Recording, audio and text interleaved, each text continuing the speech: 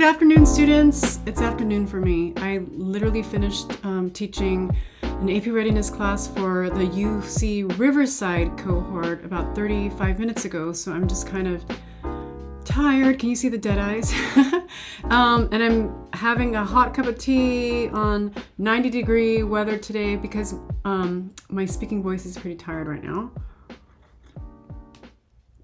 But hopefully I'll be okay in this video. I'm kind of zoned in, I'm like locked in, I'm all things biology right now, so hopefully it'll go okay. Okay, so in this video, I'm gonna talk about our diffusion osmosis lab that we did in class. And I think what I'll do is I will upload the document, the lab document, in my Google Drive, and I'll link it in the comments below or in the info box below, okay? Wow, my voice is super tired, but it's okay. I'm locked in. All right, so AP Biology, Diffusion, and Osmosis Lab. So we did 3 days of the Diffusion Osmosis Lab. There were 3 parts. So part 1 was calculating surface area and volume of 3 different size cells, a small one, a medium, and a large. And then part 2, observing osmosis in living cells, specifically potato cells, and then modeling diffusion and osmosis using dialysis tubing, okay? Okay, so for part 1, what we did was I made some agar, which is a type of sugar from seaweed. It's like a seaweed sugar, and it was dyed pink. And how I did that was I mixed the agar with phenolphthalein, I think that's how you say it, with NaOH. And so NaOH is a base and phenolphthalein is an indicator. It turns pink in the presence of a base, okay, a basic solution. So what you guys did was you cut out 3 different size cubes, small, medium, large, and then you submerge them in some vinegar, which is acidic. And so what happens is that the vinegar, it diffuses into the agar and it changes the agar from pink to clear, okay? So you observe diffusion taking place as cubes turn clear in the acid. And then you measure the percent of diffusion for all 3 cubes. And this is just a screenshot from our worksheet, okay? And in table, let me use a different color. And in table 1.2, you basically measured the distance that it diffused, the acid diffused into the pink agar cube, and you wrote down the distance. So you just took your ruler and you measured that. And from that, this first column, you measure the total volume of the cube, and you write that there. That includes the clear. And then you measure the volume of just the pink cube.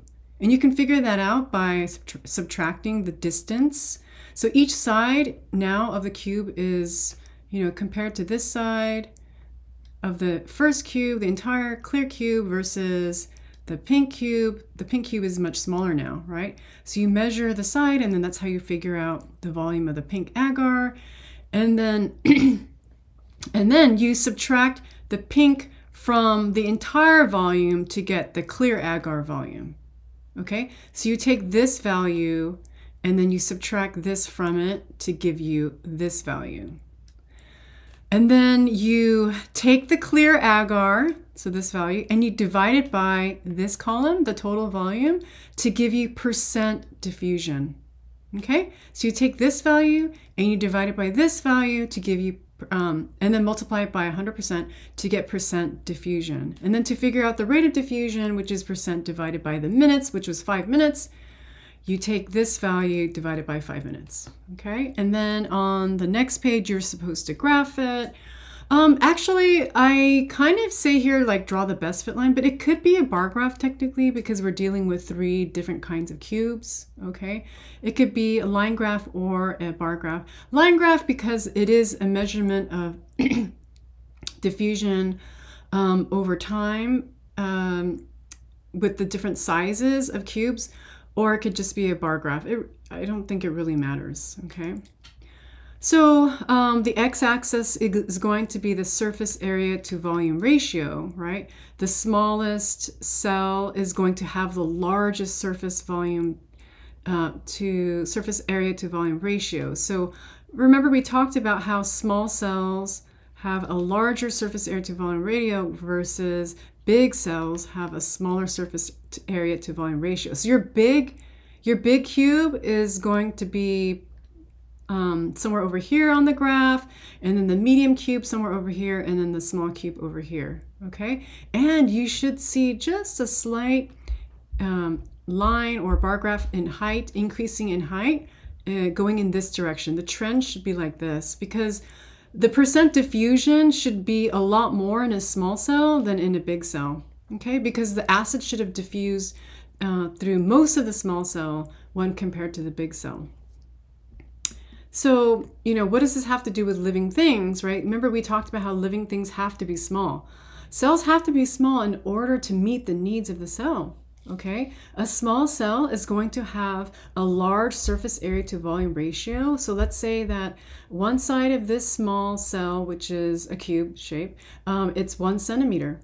If you figure out the surface area, it's going to be 6 centimeter square. For volume, it's going to be 1 centimeter cube, and you take this value, divide it by the volume, and you get 6. But if you have a larger cell, which is 5 centimeters, it's going to be 150 centimeter square surface area divided by the volume, which is 125 centimeter cube, and you get 1.2. So the volume, surface area to volume ratio is a lot smaller in a bigger cell. It's going to be bigger in a smaller cell. That's kind of confusing, okay? But basically, okay, in a small cell, you have a lot of surface area to feed the volume of the cell. So when food goes into the small cell, it gets absorbed and feeds the entire volume of the cell because it's relatively small compared to the surface area. It's going to feed the cell a lot faster than if it was a bigger cell. A bigger cell, when food enters and waste is going to leave, it takes a lot more time because there's a lot more volume. The surface area to volume ratio is a lot smaller, okay? It's going to take a lot longer. So cells are small because in order to meet the needs of the cell, it has to be able to quickly feed the volume of the cell. Food has to come in and quickly feed the volume of the cell, or the cell has to get rid of waste quickly, okay? And so that's why, you know, organisms are made up of a lot of tiny, tiny cells rather than one big cell or many big cells.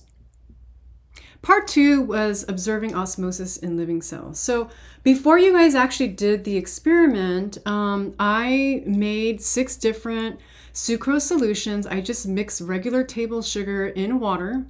And the most hypertonic solution would be the 1.0 molar sucrose solution, very hypertonic, very sweet. If you were to taste it, it would be very sweet.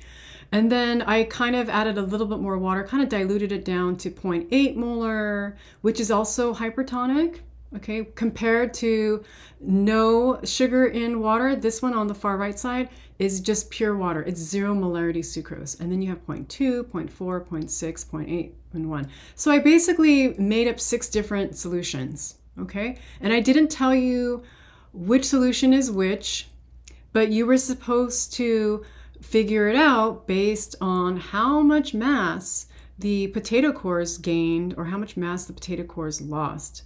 So I made 6 different sucrose solutions, but I didn't tell you which color solution is which sucrose solution. Okay, so like which one is red? Is it 1.0? Is it 0.4? Is the orange 0.8? Is it 0.2? So I didn't tell you. I just gave you 6 different colored solutions, and you put potato pieces in there. Okay, so you cut out 6 pieces of potato or 6 potato cores. Actually, before you put it in the solution, you put them on a scale and you mass them, right? And you recorded the mass. You waited 24 hours and then you mass them again. And depending on which solution the potato core was in, it either gained or lost mass, okay? Based on your results, you're able to determine which colored solution correlated with which sucrose solution. So going back to this picture, right? If you put a potato cell, or potato core in here in a very hypertonic solution, that means that the potato itself is hypotonic. right? Because remember, we use hypertonic, hypotonic, isotonic. We really use those vocabulary terms when we are comparing solutions to other solutions. So when we say that the 1.0 molar sucrose solution is hypertonic, then therefore the plant potato core is hypotonic, okay? So the potato is going to be hypotonic. And remember, water, okay? Water is always going to flow from a hypotonic solution to a hyper. So remember how we said hypo has a greater water potential or has a greater water concentration, okay? It has a greater water potential. It has more water. Hypotonic solutions have more water than hyper. And like an arrowhead, the greater than sign looks a lot like an arrowhead. That shows you the direction in which water is going to flow, okay? Water is going to go from hypo to hyper. So if the potato cores are hypo, then the water is going to be removed from them and the water is going to go out into the sucrose solution. What's going to happen to the potato cores? They're going to lose mass. They lose water weight. Okay, they lose water weight, they lose mass. Okay, so you didn't know that this solution was 1.0, but from your data, from your data, you should have figured out that that colored solution, and it was the yellow one. The yellow one was the 1.0 molar sucrose solution because the potato core lost the most mass. And I believe we saw that in most of the groups. Maybe there were 1 or 2 groups that didn't have that result, but 1.0 molar sucrose solution is the solution where the potato gained the most mass. Versus, let's go on this side, pure water, okay? If we have 0 molar concentration, meaning it's just pure water, and you put a potato in there, that means it's hypo out here and it's hyper inside. And water is going to go from hypo to a hypertonic solution. That means water goes into the potato cores. Water goes into the potato cores. As a result, the potato core will gain the most mass in a 0%. Okay? Same here. 0.2 is also hypotonic to the potato core. So you'll see a little bit of change in the mass. You should see potato core gain a little bit of mass, okay? Remember the 2 extremes, hypertonic, the 2 extremes, hypotonic, you're gonna see the most change. Most gain in mass in 0, the most loss in mass in 1. And then all the other ones kind of in between. So 0.8, the potato core will lose mass, but not as much as 1.0. And then 0.6 will lose mass, but not as much as 0.8 and 1.0. And also 0.4, we did see a little bit of loss in mass, okay? So then what I wanted you guys to do is this is another screenshot, was to figure out the concentration, the molarity of the solution. And this is what we came together. In class, we figured this out together, right? Yellow was 1.0 molar because when we calculated the percent change in mass, it had the biggest decrease. It was a negative number. Okay, and how do you figure out this? I wrote it on the board in class, but I'll write it here. Okay, it is final, the final minus initial. And this is an equation that you should be familiar with because you're going to be using this all year long and possibly on the AP exam. And I know on the AP exam, they have asked students, how do you calculate percent change in mass in an FRQ question, okay? Divided by the initial, and then you're gonna multiply by percent, 100%, to figure out percent change in mass. Final minus initial divided by initial. So the yellow solution, which was the most hypertonic, lost the most mass. So it's final minus initial, and that's why it's a negative number. Because the initial weight was greater than the final, mass was greater, that's why you're going to end up with a negative number. And I don't know, I'm just going to write negative 38. I just made that up, okay? But I do know that in class it was around there. And then the blue solution was 0.8. Maybe that was like negative 31. I'm making this up. And then maybe the next one was negative 24. And then negative, I don't know, 10. And then this one, you should have gained the most mass, and I don't remember, but I think it was maybe like 27. Okay, and then this one would have been like 10. So yeah, the water one, the orange one gained the most mass because it's the most hypotonic. And yellow lost the most mass because it's the most hypertonic. So just from your data, you should be able to figure out what solution is which sucrose solution is which color solution, okay? And then I ask you to graph this. Title will just be percent change in mass. Sorry about my messy writing of potato cores, okay? So maybe let's just like go up to 40 and 40. So let's do like, so we've got 5, 10, 15, 20, 25, 30. Okay, I guess we're only going up to 35. Okay, same here. Negatives. Okay, this is all negatives. -5, -10, -15. Oops. Oh my goodness, Mishim. 30, something like that, okay? And then sucrose molarity is going to be on the x-axis. You can write it here, or you can write it down here. It really doesn't matter. I'm going to write it right here, okay? 1, 2, 3, 4. So let's do the 0.2 here, molarity. 1, 2, 3, 4. 0.4. 1, 2, 3, 4. 0.6. 1, 2, 3, 4. 0.8. 1, 2, 3, 4. Perfect. A 1.0 molarity. Okay. And when you graph it, remember in 0 molarity, it's pure water. It gained the most mass. So like you'll plot your points. Like I'm just going to make this up, but you need to plot your points correctly. Okay. But I'm just going to go like this. And then 0.4, there was a little bit of loss, right? And then 0.6, 0.8. Okay. So you're going to draw a line. Okay, you're going to draw a line. It should be like a best fit line, as straight as you can. Okay, so something like that. Everyone's answer to this question is going to be a little bit different, because the answer to this question, what is the molar concentration of the potato cell? It really depends on how you drew the line. How you drew the line. Where does it cross the x-axis is the answer to this question. So where I drew my line, so if this is 0.3, right? If this is 0.3, then that means where I drew this, it looks like it's like 0.37. So I'm going to write that down, 0.37.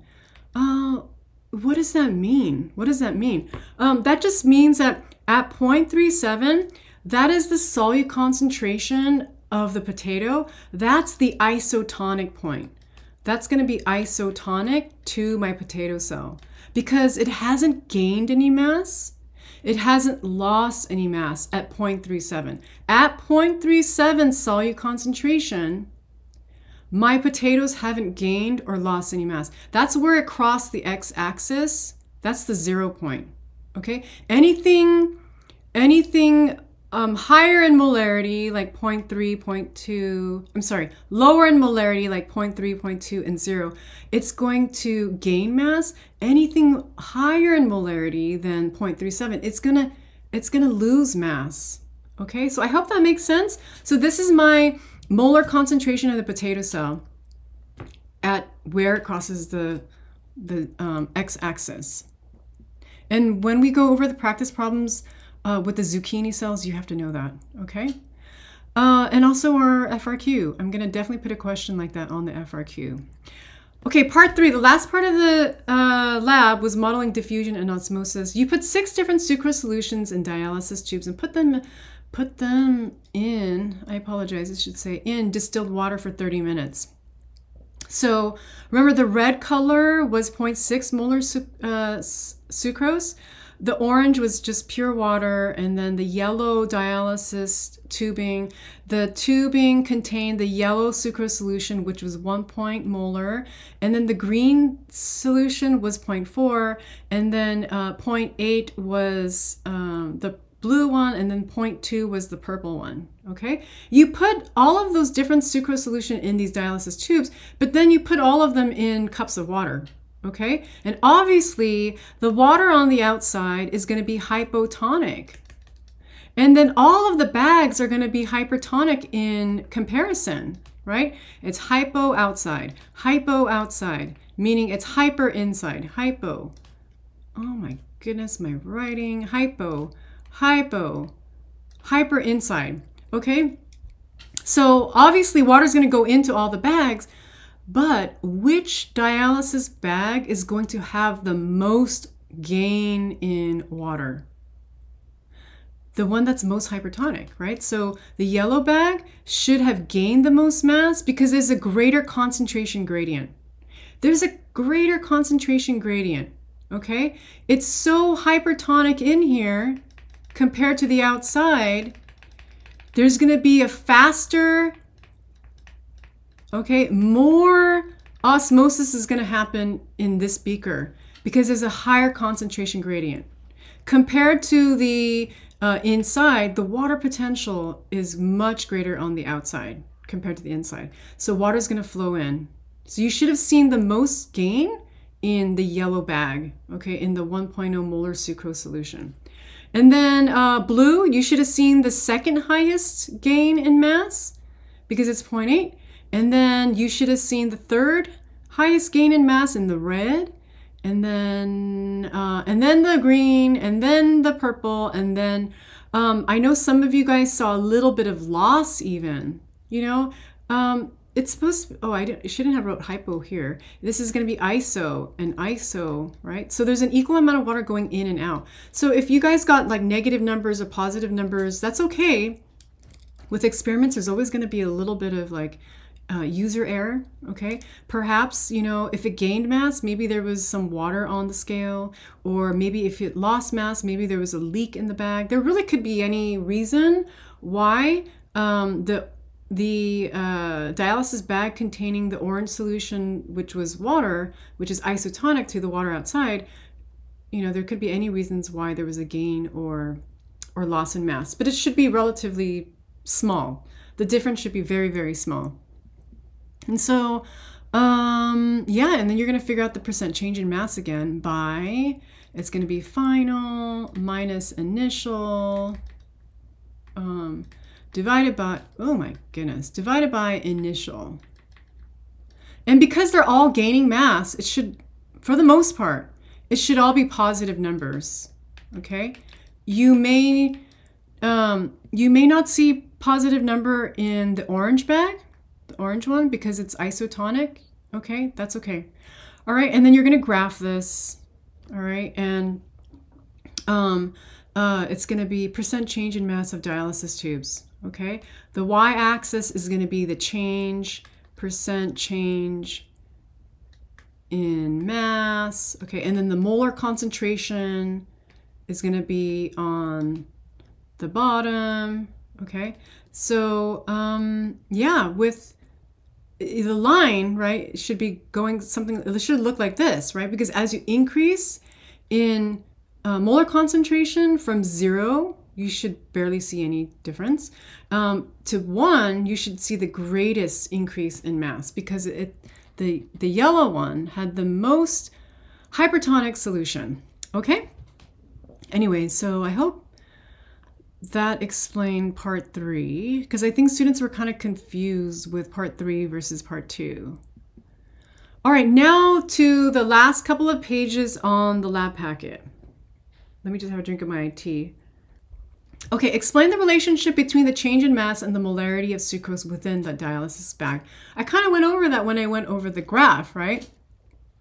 The more hypertonic a solution is, okay, there's a higher concentration gradient. So water is going to move into the bag. My goodness. And the 1.0 molar sucrose solution, because it's so hypertonic, because there's a higher concentration gradient, it's going to gain the most mass. Okay, it's going to gain the most mass.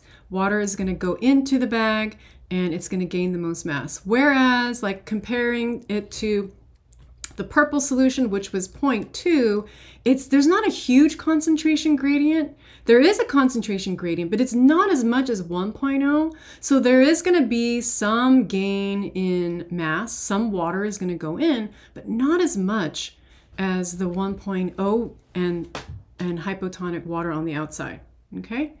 So the greater the concentration gradient, the more hypertonic a solution is, the more water is going to flow in by osmosis and the more mass it's going to gain.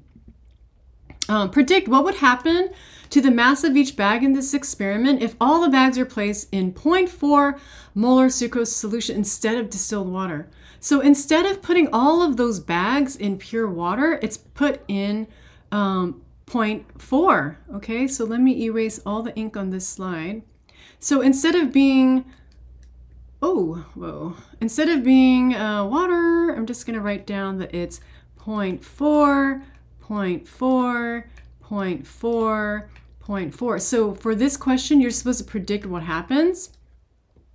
You guys, if it's 0.6 out here and 0.4 on the outside, which is hypotonic, which is hypertonic?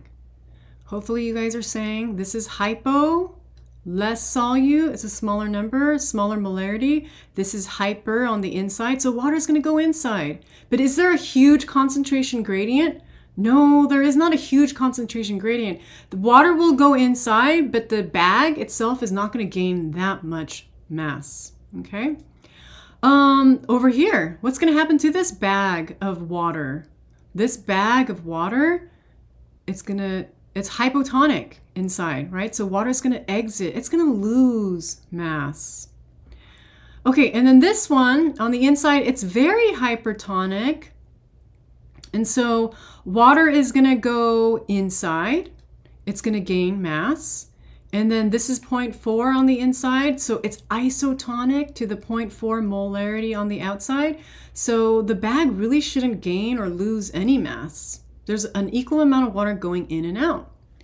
The blue liquid in this dialysis bag, it's hypertonic, right? 0.8. It's hypotonic inside.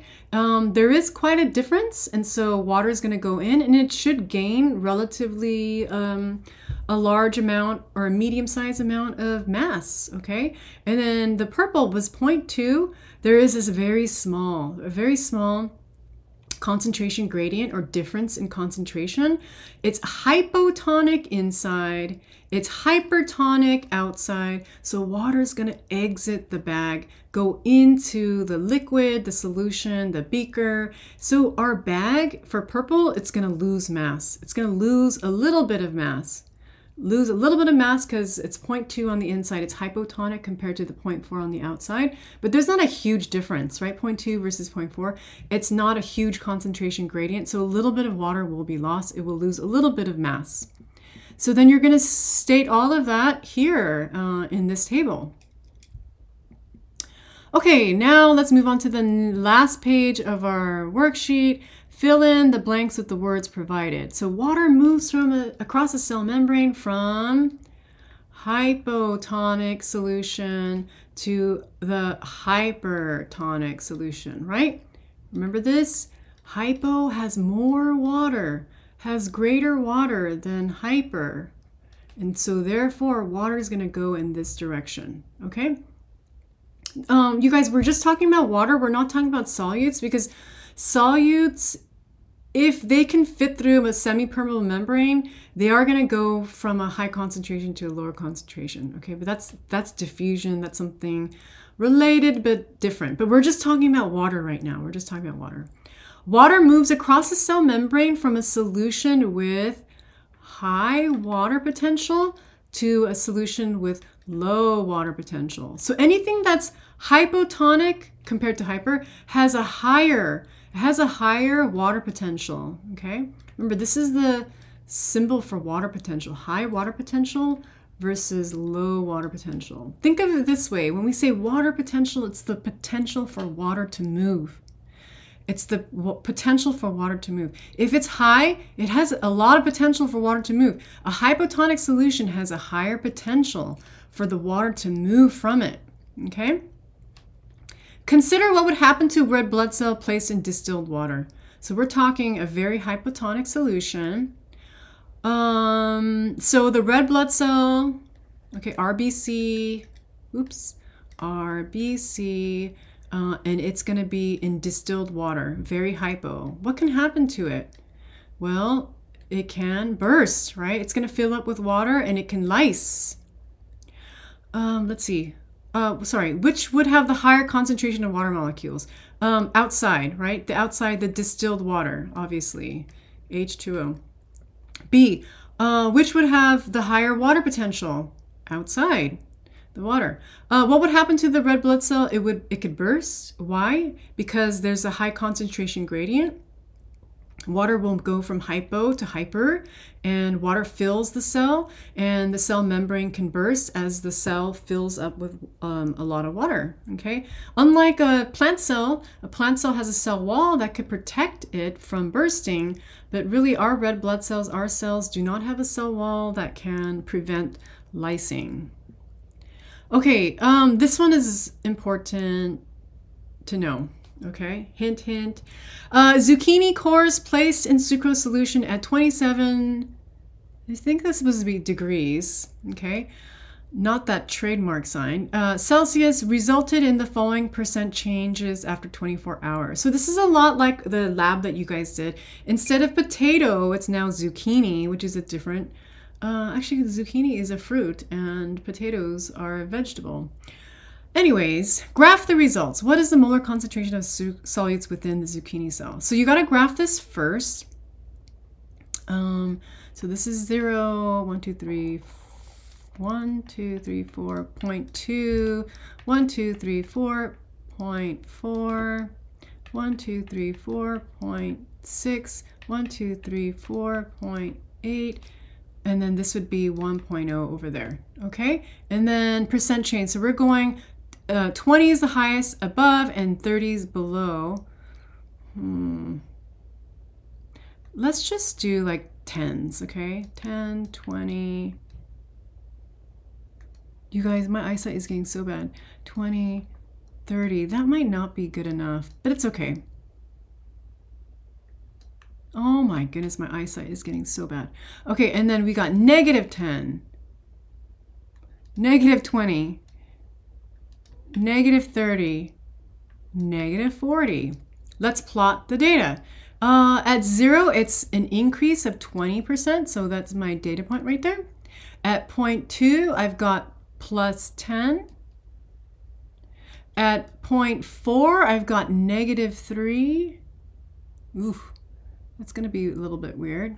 And then 0.6, I've got minus 17, like right over here, maybe. And then 0.8, I've got negative 25. And then at 1.0, which is all the way over there, okay, behind my head, but let's just draw a straight line, as straight as we can. Okay? All right. What is the molar concentration of solutes within the zucchini cells? What's like the solute concentration in the zucchini cell? Remember, just like the previous part of the lab, it's wherever the line crosses the x-axis. Axes. Axis? Axis. Okay. 0.2, this is 0.3. It looks like it's crossing exactly or around 0.35. 0.35. So that's my answer for molar concentration of solutes within the zucchini cell. Percent change. Let's just label this graph. Percent change in mass for zucchini cells. Okay. So what do you do with this information? Like, you could calculate the water potential of zucchini. Here's the equation for water potential. Sorry, you guys. Water potential is equal to the solute potential plus the pressure potential. And you know, on any test where they don't give you the pressure potential, you can just assume that the pressure potential is 0. They have to give you the pressure potential if they, you know, if it's not 0, okay? And so the pressure potential is going to be 0, especially if it's like we're talking about a solution that's in a beaker that is open in a classroom, in a room, the pressure potential is 0. Okay, because it's an open system and there's no pressure being applied to it. Okay, so we're going to assume that the pressure potential is 0.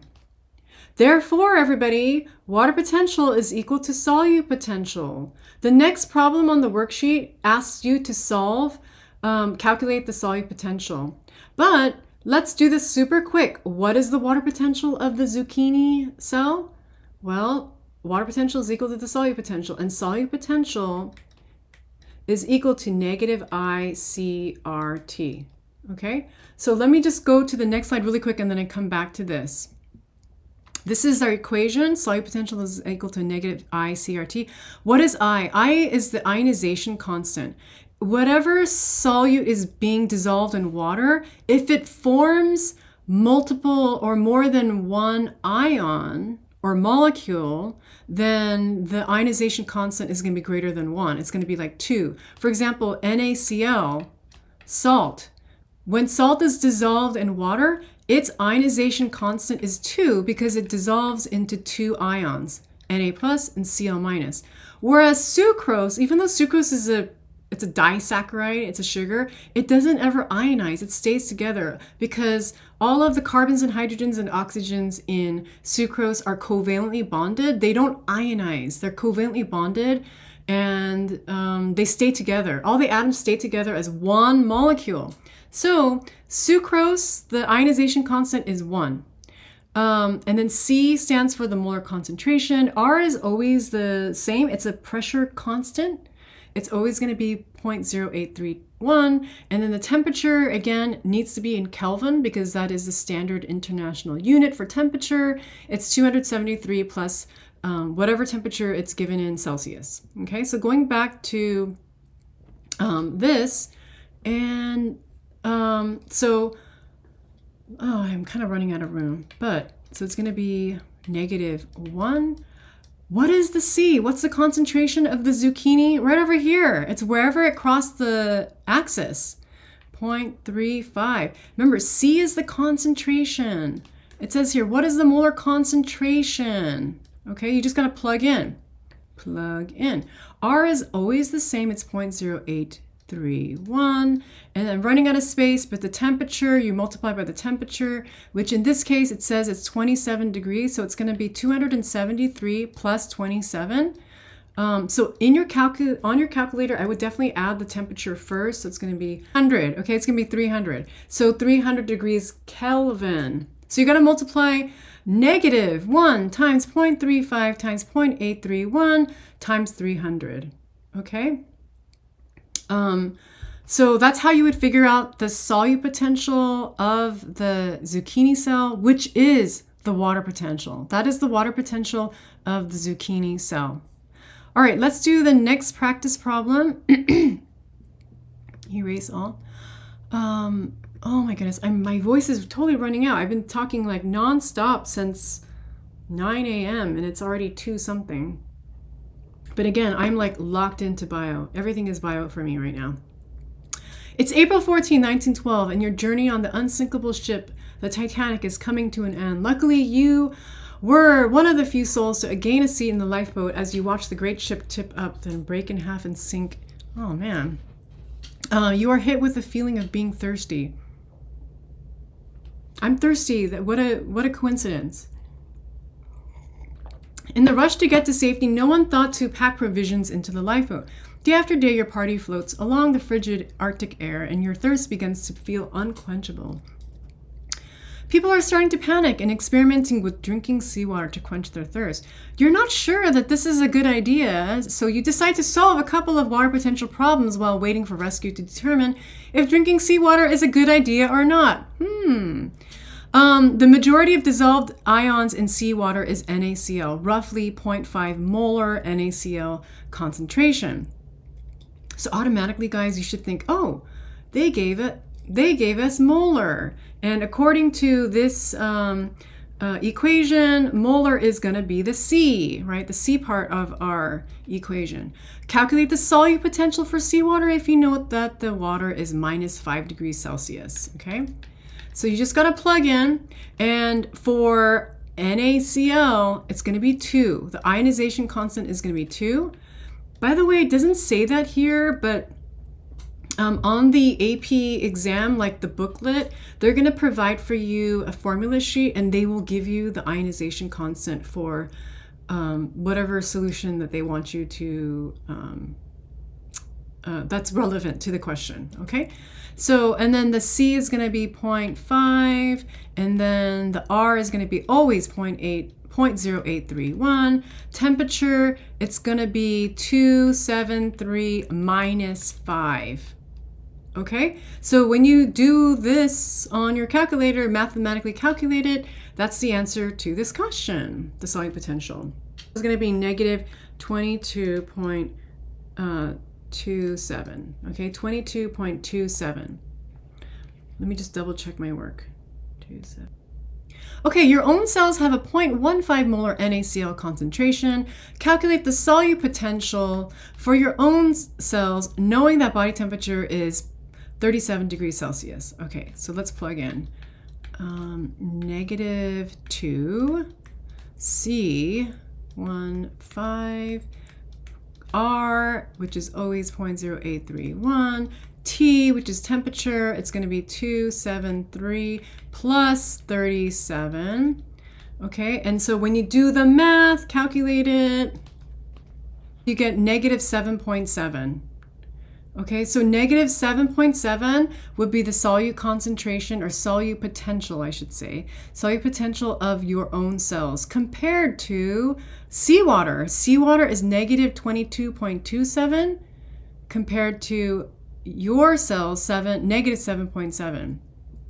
So the last question is referencing both parts A and B. Explain which direction water will flow if a person drinks very cold seawater. Okay, so human cell, negative 7.7, whereas seawater outside is negative 22.27. Which has a higher water potential? Which has a higher water potential?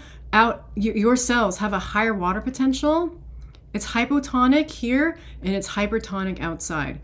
Because outside is a greater negative number. Inside, it is a negative number, but it's not more negative than negative 22. So inside your cells is hypotonic. Outside, seawater is hypertonic. What's going to happen to somebody that drinks cold seawater? Water is going to flow out of their cells, and they're going to become more and more dehydrated. Okay? So explain which direction water will flow if a person drinks very cold seawater. Is drinking seawater a good idea for survival? No, right? You're going to become more and more dehydrated as water leaves. What effect will drinking seawater have on you and your chances of surviving until you're rescued? Yeah, it's going to greatly decrease your chances of survival. Greatly decrease your chances of survival, right? Because what's happening is that your cells are surrounded by hypertonic solution when you're drinking it, the seawater, and water is going to leave, and your cells are going to shrivel up, become dehydrated. Okay, so you guys remember this diagram? In a hypotonic solution, our cells could possibly burst. Isotonic, it's at a normal state. Animal cells in a hypertonic solution will shrivel up.